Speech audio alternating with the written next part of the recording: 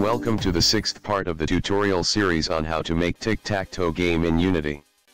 We need to test the grid spaces on the board and see if there has been a win. We don't have the player sides properly set up, but we will need to check the grid spaces text property to see if the string values match 3 in a row and that these values match the side that's currently playing. To do this we will need a variable to hold the character representing the current side that is actively playing. This variable will eventually change as we alternate turns, but for now it will be a constant value. We will need to set this value when the game starts and we will need to return this value in getPlayerSide rather than question mark. Open the game controller script for editing. Define a private string variable called playerSide. Private string playerSide. In awake, set playerSide to x. PlayerSide equals x. In getPlayerSide, return playerSide rather than question mark. Return playerSide. This will now send the player side to grid space when it calls getPlayerSide, and this sets us up for sending the current player's side when we alternate the sides. The next step is to check for a win. In end turn, remove the debug.log line. Debug.log, end turn is not implemented. To check for a win, we need to look at the 3 rows, the 3 columns and the 2 diagonals on our board to see if all 3 of the grid spaces in any series all match. This game is small enough to test the winning conditions using brute force.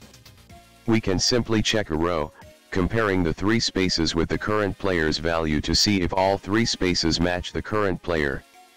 This line of code will need to go into the end turn function, so when we call end turn, we check to see if the current player has won the game. This will be done by creating a rather complex if statement. We will be checking if button 0 equals player side and if button 1 equals player side and if button 2 equals player side. If all of these prove true, we have a win. Add code to check the first row to the function end turn. If button list 0.text equals player side and end button list 1.text equals player side and end button list 2.text equals player side. In this line of code we are checking the top row to see if all 3 spaces match the current player. This is why we need to know exactly which buttons are in what spaces. We know that the grid spaces are in order, left to right and top to bottom, so by checking the text values from button list 0, button list 1 and button list 2 we will be checking the values for the top row. Now, if a row, column, or diagonal does test true for a win then we need to do a few things to end the game. In the very least we need to disable all of the buttons on the board so that the game cannot continue and not one can click any unused buttons. So, when the win conditions are met, let's call a function where we can do all of our game over logic. Add a function that returns void called gameOver. Void gameOver. The first action we would want to take when the game is over would be to turn off all of the unused buttons. To do this, we need to access each button. We can do this through our button list. There is no need to actually test each button to see if it is interactable or not. This is a waste of resources when running and time when coding. We can simply set all of the buttons to non-interactable by looping through all of the elements in our button list. If that button is already non-interactable due to a move already taken, it will stay non-interactable. The property will simply be set to the same non-interactable value. This is a little like running a hand down a row of switches and shutting them all off. Whether they were on or off to begin with is irrelevant. In the gameOver function, create a new for loop that iterates through all of the elements in our button list. For int I equals 0, I button list.length, I++. In the for loop, for each element in the list and the parent GameObjects button component and disable the button by making it non-interactable. Button list I.get component in parent, .interactable equals false. Add a call to gameOver in the if in end turn. GameOver. The final script look like this. Save the script, return to Unity. Enter play mode. Enter play mode. Test by clicking the top row of this. When we click all 3 spaces in the top row, our code should detect a win. At this point, all of the rest of the buttons should be bold. Currently, if we try to win by clicking any of the other rows, columns, or diagonals, the game will not detect a win, obviously, but we do know that our base code is working as expected and doing what we want to do. We now need to check the remaining rows, columns, and diagonals. Open the game controller script for editing. We already have code that checks the first row. To do so, the code checks the following elements: button list 0, button list 1 and button list 2. We now need to check the rest of the possible combinations. First, the remaining rows: button list 3, button list 4 and button list 5. Button list 6, button list 7 and button list 8. Followed by the columns: button list 0, button list 3 and button list 6. Button list 1, button list 4 and button list 7. Button list 2, button list 5 and button list 8. And lastly, the two diagonals: button list 0, button list 4 and button list 8. Button list 2, button list 4 and button list 6.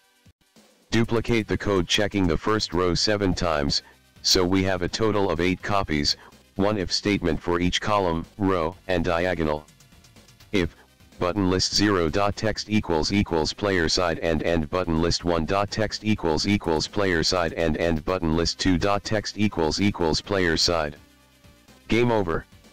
Change the index value for each row, column, row, and diagonal so that each if statement checks a unique row, column, row or diagonal. Here is the line checking the second row.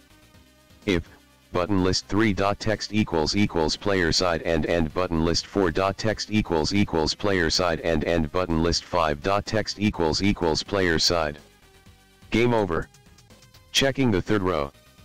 If button list 6.text equals player side and button list 7.text equals player side and button list 8.text equals player side. Game over. Checking the first column. If button list 0.text equals player side and button list 3.text equals player side and button list 6.text equals player side. Game over. Checking the second column. If button list 1.text equals player side and button list 4.text equals player side and button list 7.text equals player side. Game over. Checking the third column.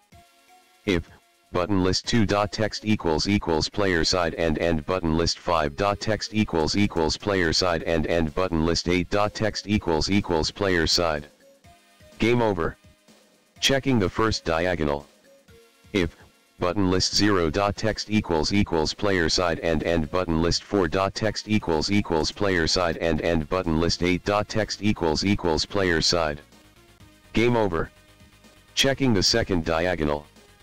If button list 2.text equals player side and button list 4.text equals player side and button list 6.text equals player side. Game over. Save the script. Return to Unity. Enter play mode. Test by clicking any of the spaces.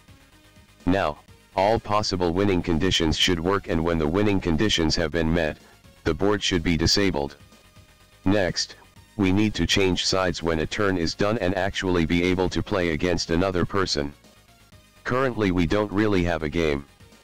We can check for win conditions, and when we get 3 XS in a row, the game is over. We now need to be able to change sides. To change sides, we will need to check what side we are on and alternate the player values, swapping X for O or vice versa. To do this, open Game Controller script.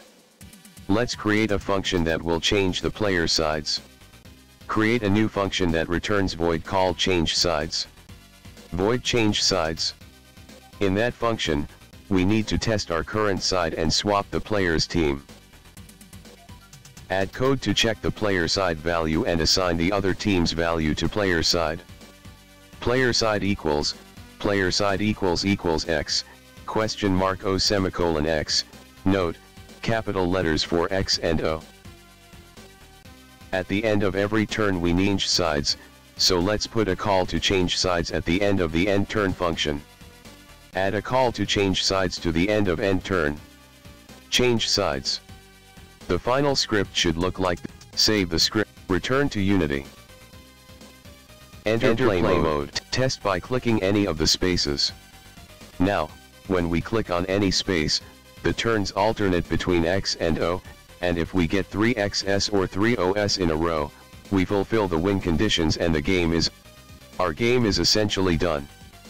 At this stage, we can actually play TicTacToe. The next step, however, is to polish the project into a proper game that people feel is finished and worth playing.